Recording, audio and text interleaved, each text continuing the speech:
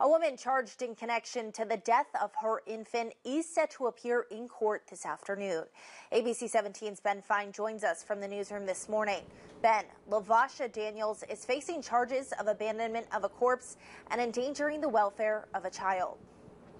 Megan Daniels' appearance is set for 2 this afternoon in the Boone County Courthouse and comes shortly after Daniels wrote a letter to the judge. Now, in the letter, Daniels wrote that she'd like to be allowed out of jail on GPS monitoring.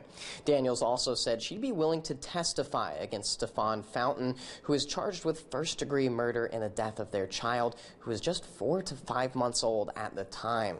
The two were both charged this past June in connection to the 2019 death after police received a letter which was found in a motel allegedly from Daniels confessing to the crime.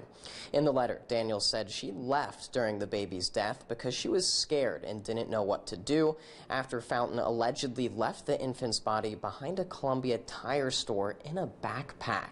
And Megan, we aren't exactly sure what will take place in today's hearing, but be sure to stick with us both on air and online. We'll be sure to update you as soon as we learn more. Reporting live in the newsroom, Ben Fine, ABC 17 News.